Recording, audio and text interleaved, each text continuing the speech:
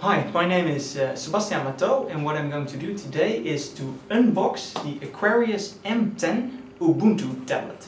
And it is the full HD edition to be exact.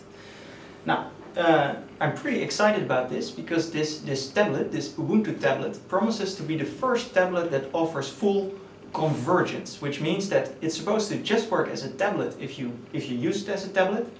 But if you connect it to an external monitor and if you connect a Bluetooth keyboard and desktop keyboard and a mouse to it, then it supposedly changes into a desktop essentially, which would be really cool. Now, this is a first generation device, so I expect some bugs and some troubles and maybe some sluggishness, but I'm nevertheless very excited to see what is in this box. So. Without further ado, let's open it up and take a look at the Ubuntu M10 Full HD tablet. I literally just received this. Okay. There we go.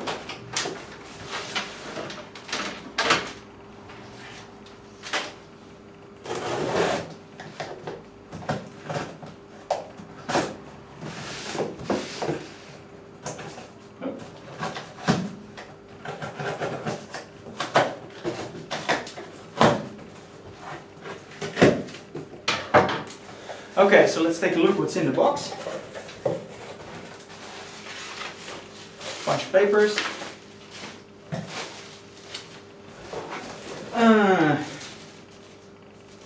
A cover, because this is if you pre-ordered it, you got a pretty cool sleeve for free. So that's what this is. It's a kind of a I chose the cherry colored sleeve. Let's take a look at it later. A screen protector. But of course, what it's all about is this little thing right here, the actual tablet. It's in your hands. Pretty small box. Now, Aquaris M10 Ubuntu edition. Let's open it up.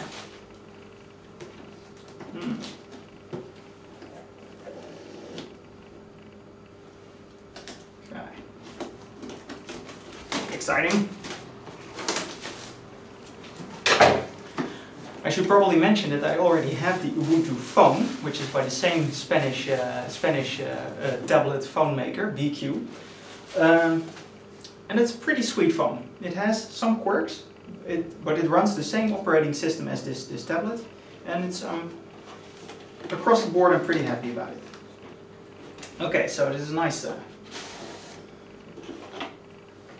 I think it's nice. It's the wrapping is nice. Okay, so there's a little box in it. Let's open it up, and there it is. There it is. Right, what it's all about, the tablet. Now, the tablet. Voila. Okay, now. And just a standard micro USB charger that comes along with it. Make some room. Okay. I don't know what this is. It may be like a instruction manual or something. So I don't know about you, but I'm always a little bit unsure what to do. Like when you start this gadget for the first time, do you have to like charge it, or can you start it right away? I'll probably start it right away with. Maybe it says here.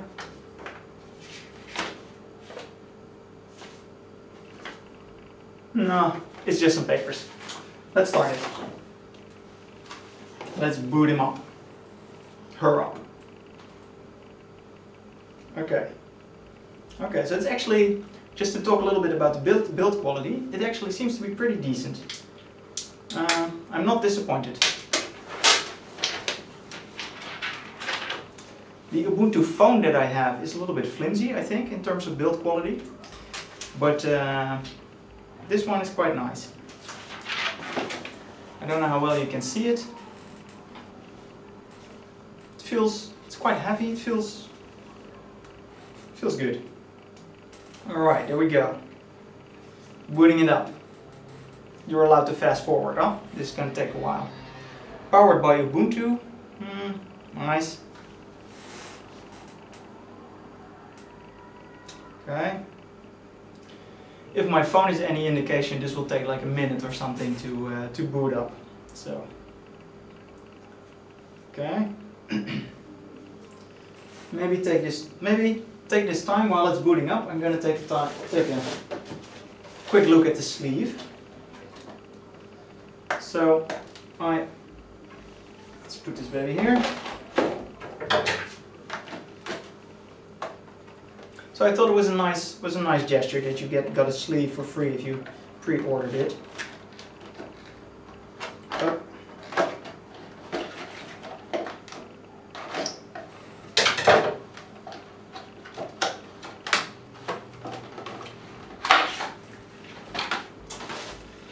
Alright, well, it's just a sleeve. It's your average sleeve.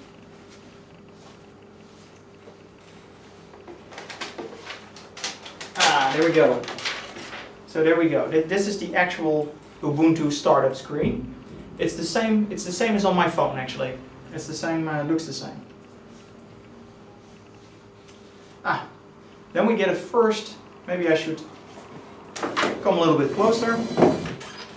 Welcome to your Ubuntu device, get started. Okay, continue. Please select how you would like to unlock your device. Alright, so you can select your security thing. You know what, for now let's go with a swipe. I usually add security though, because, but I'll change that later. Available networks, we need to connect to Wi-Fi. I don't have any Wi-Fi right now. So let's skip this for a second. Location, you have to indicate how you want whether you want to use GPS and Wi-Fi and stuff. So I'll go for GPS and Wi-Fi, which is the most accurate. Okay. Nice work, your device is now ready to use. That's it basically. Pretty light setup. I expected that I had to sign into the Ubuntu store. Look, like I touch it and it gives you some instructions. So swipe from the left side. So basically if you swipe from the left side on these Ubuntu devices, you get your menu with the applications. It says try again, up. Okay, you almost got it. I'm clearly not a pro. I don't get why. Okay. So these are the shortcuts to your applications. Okay. Yeah, if you swipe from the right side, you get like an overview of all the applications that you have open, which is pretty sweet and it works quite smoothly even on my phone, even though my phone is quite slow. On the bottom, usually if you swipe from the bottom, you get like application menus. Like so, for example, if you're writing a text message on my phone, if you swipe from the bottom, you would open up a new text message. That's the general type of functionality that's generally hidden below bottom swipes. Okay, yeah, so it says here, this action, swiping from the bottom, does different things for different apps. Okay, there we have the today screen.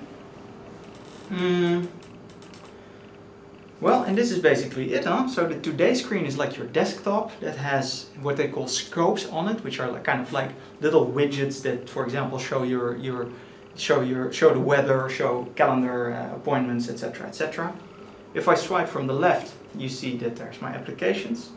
If I swipe from the top, you see that you have the settings menu, essentially, like things like sound, network, etc. Swipe from the bottom, up, there you go. You can basically customize your home screen, your today screen. Okay. And swipe from the right is changing between applications, but I don't have any applications open right now, so I cannot really show you. Let's just open. I'll give maybe a more thorough review later, but let's just open. Let's open the cam. Well, let's open the settings application. Okay, so the system settings actually opens here on the right side. It's kind of peculiar. Yep. So.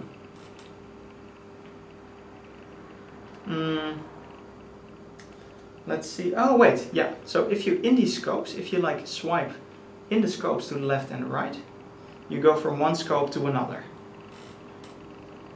It's quite sweet. And this is the app scope, which I actually on my phone have as the default scope, because it's where it's kind of like a menu thing with all the applications, which is usually what you want, right? So, and here you have, that was what I was looking forward to. Here you actually have LibreOffice.